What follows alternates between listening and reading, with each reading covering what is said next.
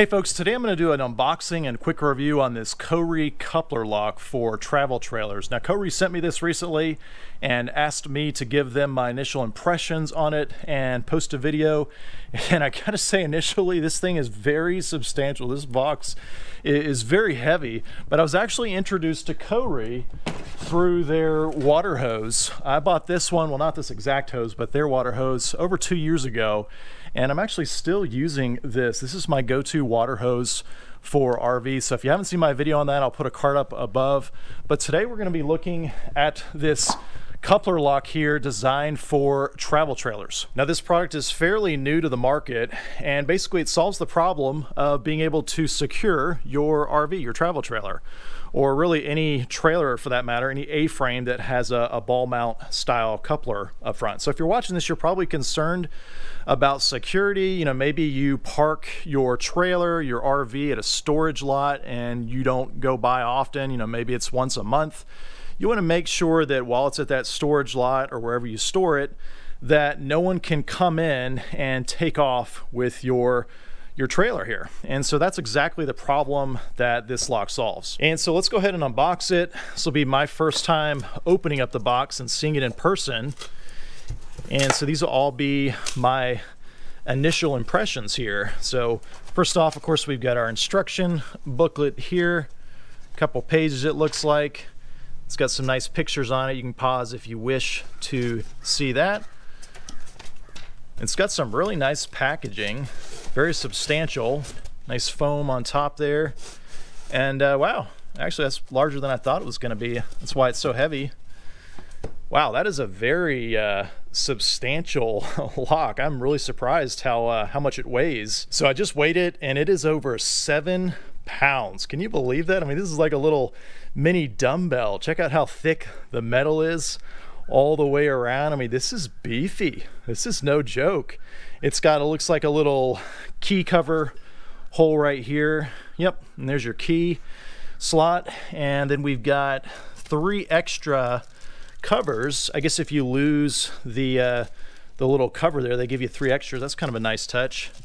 And then, wow, you actually get a total of 4 keys. The silicone little dust cover here, it's very firm the way it fits in and covers the keyhole. Well, let's go ahead and stick one of the keys in here.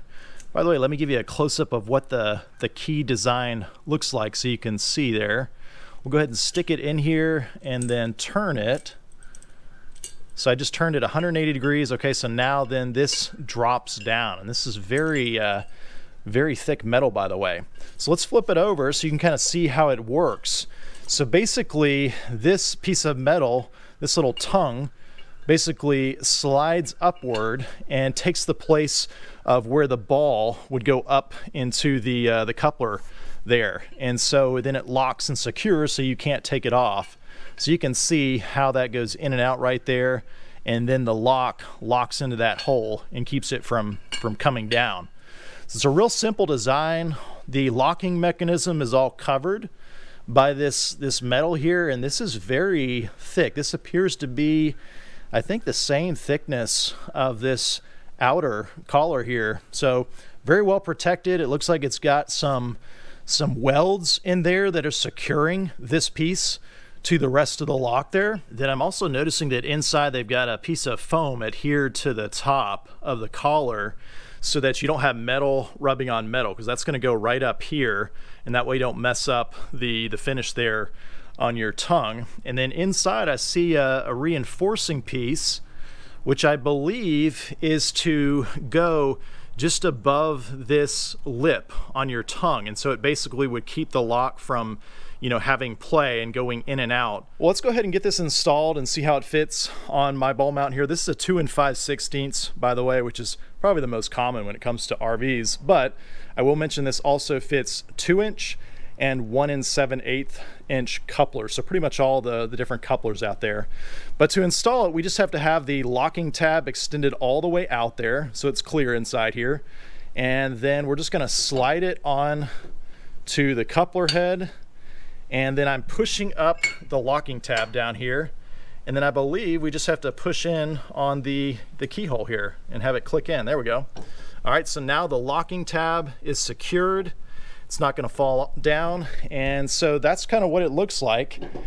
You can see the amount of play right here on my lock. It's very minimal. I mean, every A-frame and ball mount is a little bit different. There's different styles, and so there's going to be a little bit of play, but I mean, this is minimal. Then of course we can put the little silicone dust cover on here to keep all the elements out of that keyhole, and I like how snug that is. I also like the foam that's under here that's protecting so you don't get wear and tear on the finish of your ball mount here. And I'll give you some views around the back side so you can see how it fits. Again, every coupler is going to be just a little bit different on the design. I think mine is probably one of the more common designs. But you can see when a company makes a product like this, they have to try to make it as compatible with as many different, tongues as possible. And so the only gap that I'm seeing is right here on either side. I can fit about a finger or so in here and slide it up and down just a little bit. Same thing on the opposite side over here, but otherwise it's very snug all the way around.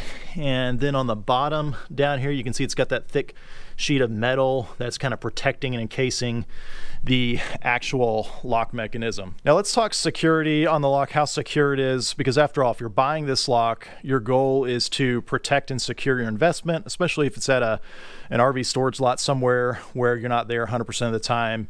And let's face it, after all these locks, whether you buy this one or another brand, they're not guaranteed to protect your investment. I mean, at some point, a thief who's very well trained and professional and has the right tools can defeat any lock. It doesn't matter how good the lock is out there, but the goal is to make it difficult enough and hard enough where if a thief was at a storage lot scoping out all the different RVs there, they would see yours with this lock and say, you know what, that one looks a lot more challenging to defeat. Let me skip that one and go on to someone else's, right? And so that's really the purpose of having a lock like this. So I'm not a locksmith. This is not really my area of expertise, but just using common sense, looking at the lock. I like, first of all, that the keyhole is recessed in here. I think that would make it a little more difficult to try to, put anything in there and pry the key mechanism out. It's recessed a good probably 1/4 of an inch, 3/8 of an inch in there. So I like that a lot. And then I also like that this locking mechanism here, I mean, there's nothing to grip onto. I mean, you could try to put a vise, I suppose, on here and pull down, but I think it would just slip off repeatedly. So there's no way to really get a good grip on this piece right here and try to just by brute force, pulling it down and defeating the lock. And so then we have these, gaps that I mentioned over here where I suppose you could put a crowbar and then, try to be prying against the lock. But I mean, look how thick this metal is here. In fact, this metal on the lock is thicker than the gauge of the metal on the coupler itself on this ball mount. And so I don't think that would really prove to be very effective. I think that really wouldn't do a whole lot in the end. And then as far as could someone, cut the metal with a saw, and I've never tried to cut metal this thick before, but I think it would be very difficult. I think your blade would get dull very quickly, and you'd definitely be making a lot of racket, trying to cut into the metal. You probably have to make more than one cut and then try to, pry it open. So I don't think that would be very effective. And then as far as the key itself, again, guys, I'm not a locksmith. This is what the key looks like. It's a different style of key here. And so, I don't know how hard or how easy it is for someone that's trained in picking locks to, just pick the lock with this style key, but it's definitely different than a typical key. So anyway, just my 2 cents worth, my thoughts on this lock. Like I said before, the right person with the right tools and the right preparation, they can probably defeat just about any lock on the market, right? No matter how secure it is. But I think that this lock by Kohree has enough security features in the design and such that if a thief were at an RV storage lot and they were scoping out all the different RVs and they see this lock here on your RV, they would say, you know what, I think this is more trouble than it's worth. Let me skip this one, which of course is the whole purpose of having a defeat mechanism like this installed. But let me go ahead and remove this and then give you the dimensions on the inside of the lock so you can see if it'll fit on your particular A-frame trailer tongue. So the key comes out real easily. I'm doing this one hand and I don't want it to drop. So I'm gonna grab it, and it is really heavy, and pull it down. But let's get some dimensions here on the inside, because I think this is where people will want to know. So this is 4 inches across the widest part. It is 4 inches and 3/8 across right here. So that's the clearance. If you go out to your coupler and you measure across the widest part, you want to make sure that you can clear 4 inches and 3/8 across there. Then as far as the height here between the lock mechanism and the top of the lock, it is 2 3/4 inches tall.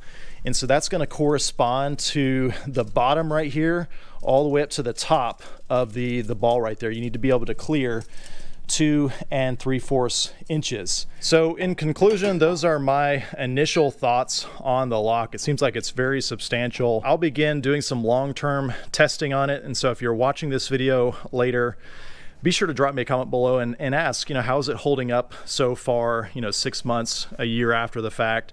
Definitely drop me a comment below. But do me a huge favor, if you're purchasing this lock, I will include links in the description below to purchase this lock. So I appreciate you using those to support the channel. I'll also post any discount or coupon codes that I'm aware of to help you get the best price possible. If you have any questions about the lock, again, drop me a comment below. And as always, guys, thanks for watching.